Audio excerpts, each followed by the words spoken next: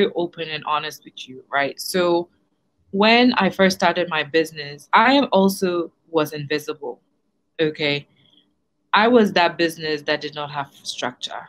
I was that woman because when I came to Ghana to start set up my business, Yeah.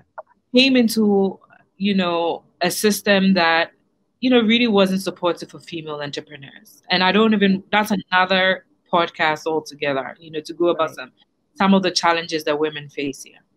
So, Mhm. I mean, I really struggled to even get my first deal going, to get my business going, to get my business registered, to get my business. No, you can actually register your business within 2 weeks, right? But registering and opening a bank account does not mean you have a business, right? Like Right. there are so many hurdles that I faced because I wasn't, willing to, change into a certain status quo, or like I wanted to be different. I wanted to be unique.